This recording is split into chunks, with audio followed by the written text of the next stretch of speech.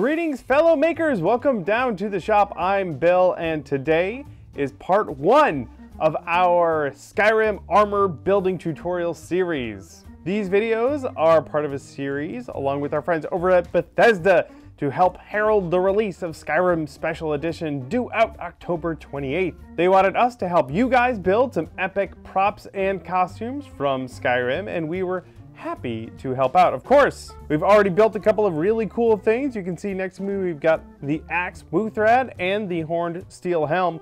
Well, now it's time to build an entire set of armor, and I'm going to show you how to build the steel armor using, of course, EVA Foam.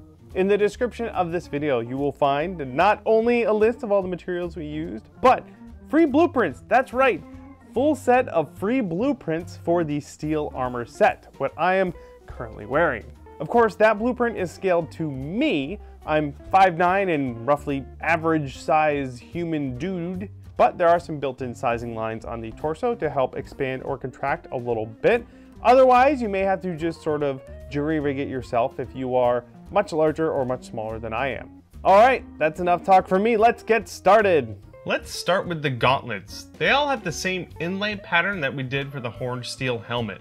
For the hand plate, we cut out the outer and inner shape from our foam floor mats. Then, a texture was added to this piece by heating up the foam and pressing a meat tenderizer into the surface, just like we did, again, on that helmet. The tiny squiggly looking details were traced from the template and then cut out painstakingly by hand using a hobby knife. The squiggles were super glued to the textured surface slowly and carefully. Then, the inlay was pushed into place and hot glued from behind to hold it into place, making sure it was the correct depth.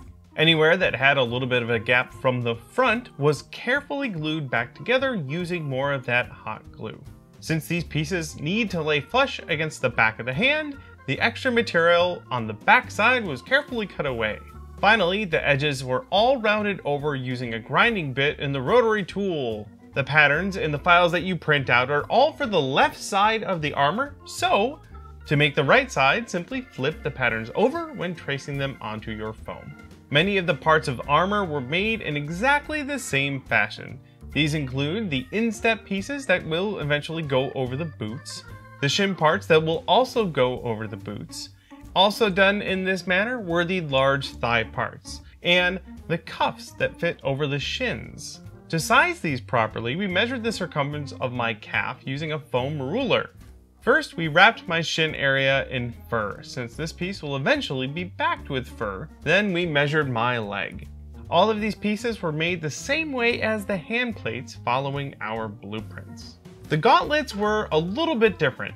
The template was traced, flipped on the midline, and then traced again to create the entire cuff, which was then cut out of a foam floor mat. Again, this is sized for someone with an average size arm, so you may need to modify your template a little bit if your arms are larger or smaller than mine. After cutting this piece out of foam, we used the other part of this template to trace out where it would be glued down. This area was heated and textured using that handy dandy meat tenderizer. The remaining part of the template was cut out and traced onto some 6mm craft foam. This was carefully cut out both inside and out using an incredibly sharp knife, creating a foam frame. Contact cement was brushed onto both the rim of the cuff and the back of the frame part. Once it was dried, about 5 minutes later, the two parts were stuck together. With the frame in place, the detail squiggles were all cut out of more of that 2mm foam and then glued into their respective places inside the gauntlet frame. Contact cement was also brushed on either edge of the seam. It was left to dry, and then the two edges were carefully pressed together, forming a tapered tube that would be your gauntlet. Now, of course, just flip your patterns over and make another one.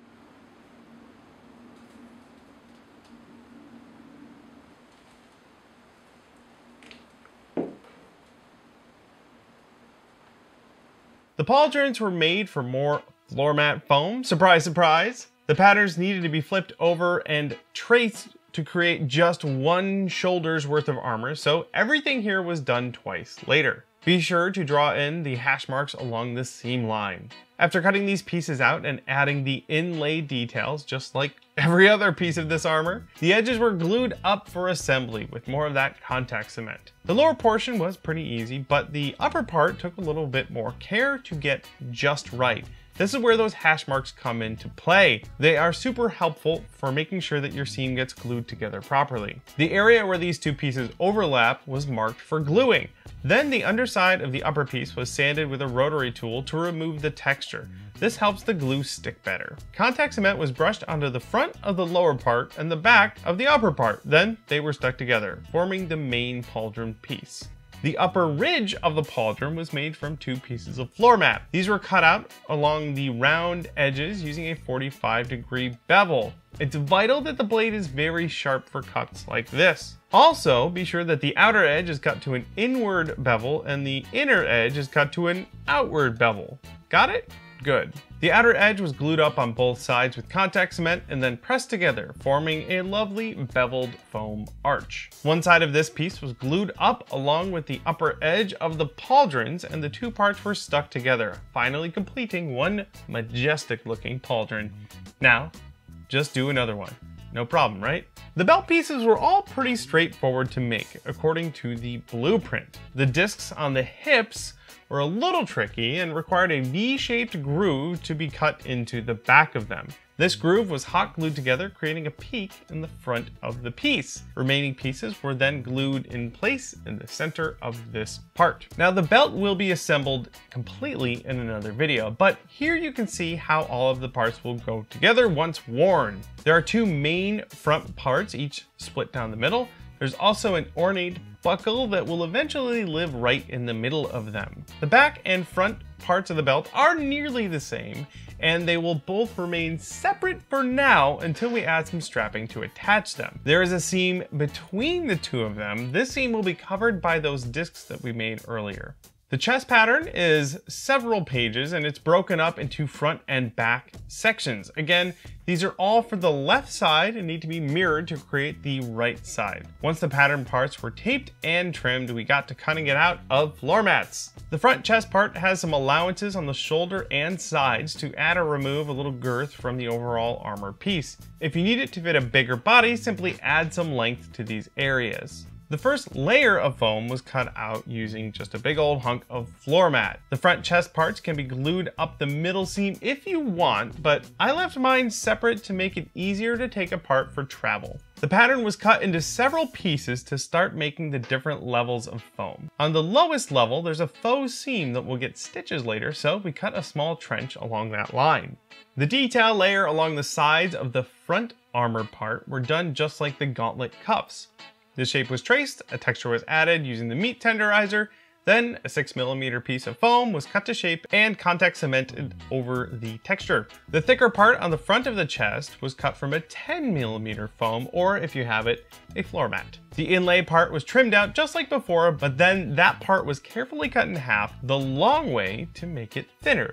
This part was placed back into its happy home, and then the part was covered in contact cement from the back. The first layer of foam was also glued up for assembly. These parts were then pressed together, completing that layer of detail. Oh, and yes, of course, we carefully cut out all of those little squiggles and glued them into place too. Next, a couple of 3/4 inch thick strips of that 10mm foam were cut out to add a little bit more detail. They were cut longer than they needed to be and trimmed to length where they were supposed to fit on the armor. More contact cement was used to adhere these parts. They were then sculpted a little bit using the sanding bit in the rotary tool to bring them to their final shape. In fact, the rest of this part was rounded over using a grinding bit, completing the front of the chest. Now, I ended up gluing a strip of foam and some Velcro to the edges of the chest that meet in the front.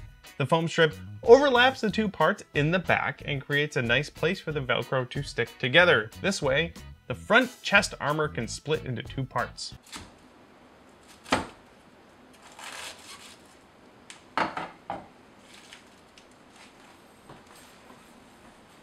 The back of the chest armor was done in a similar way as the front, but it was a little bit less complicated.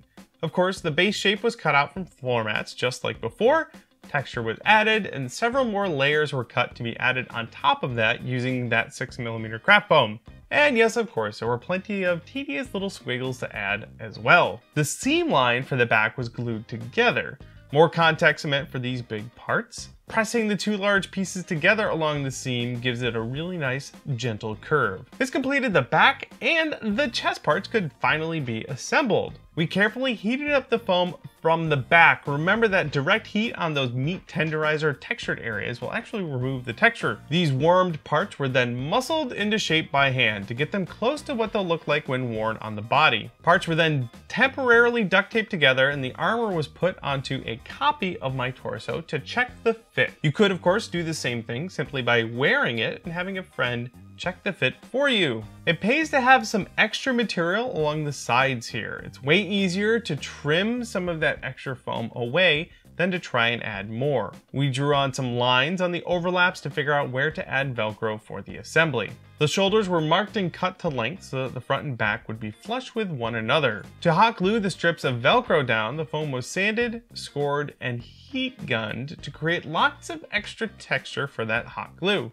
Then, the glue was applied and the Velcro was added. Velcro was added along the overlapping side panels and the shoulders. This makes the armor come apart into 3 main parts that can be taken apart for travel. I also like having that seam in the front. It really does make the armor easier to take off without anyone else's help. The final touch on all of these armor pieces were all of those little screw heads. Some of the smaller ones were done with a small sanding bit and the rotary tool. The bit was pushed straight down into the foam and spun up to create a faux rivet. The larger screw head circles were cut out using a sharp metal tube. This aluminum tube was sharpened using a rotary tool, and then it was pressed into some 2mm foam. This cuts through the foam, creating a perfect circle. Then, a slot was cut into each one of them using an X-Acto knife. There are approximately 50 of these little guys on the armor, so have fun! These screw heads were then all glued down to the armor in all of the appropriate places using super glue. That is it for the foam fabrication portion of this build. Now, clearly, we have a lot more work to do, and we will be tackling that in the next 2 videos. That includes things like finishing and painting the armor, and, of course, strapping it up so that you can wear it. I'll tell you what, too, all of this armor crafting has got me super nostalgic for Tamriel. If you have your own nostalgic Skyrim memories to share, please post them online using the hashtag Skyrim Memories. Kind of like the time that Brittany and me got in our Draugr costumes and defended the elevators at DragonCon. Like I said, we have 2 more tutorial videos coming at you in the next couple of weeks as we march closer to October 28th and the release of Skyrim Special Edition. And hey, if you're looking to get into cosplay, you're just getting started, this is a great place to start. Like I said, I've got a full set of blueprints linked down below. They're totally free. Go ahead and download them, print them out, get some foam, start cutting it out and gluing it together, and before you know it, you will have your own epic set of Skyrim armor. Hey, thanks so much for checking out our video. If you're working on some really cool Skyrim props or costumes, let me know about it down in the comments below. And like I said, we have 2 other videos in this series already. We've got the Wuuthrad tutorial and the horned steel helmet tutorial, all with their own blueprints. Again, if you're looking for a fun project, head on over, watch those videos, and give the build a try. And of course, everything else you need to know about foam smithing is at punishedprops.com/foamsmithing. New to the channel? Well, go ahead and hit that subscribe button. We have more of these videos coming out every single week. Everything you need to know about prop and costume making, and you don't want to miss it. Thanks again for watching, and I will see you all in solitude.